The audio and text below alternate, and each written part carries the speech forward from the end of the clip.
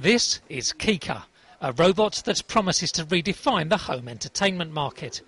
It's the brainchild of Pierre Lebeau, a former Google product manager who was tired of being limited to a fixed screen and sound system when watching a movie or surfing the web. So he designed Keecker to follow him around.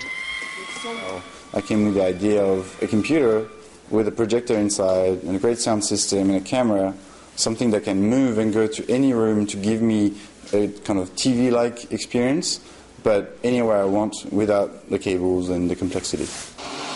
The Minibot has a high-resolution projector and several speakers that project 360-degree surround sound.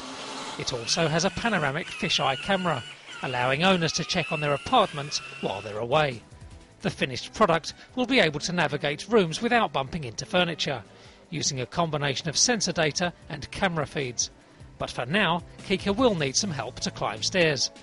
We like to call it now a HomePod, which is like an iPod, but instead of the i version, it's the home version, so the HomePod. It's like the first computer that was designed for the house in mind, for a collective use, as opposed to a personal computer. This is a kind of a collective computer. Lebeau says the system will only operate wirelessly, controlled via Android or iOS apps. Keecker will cost around $5,000 when it comes to market next year.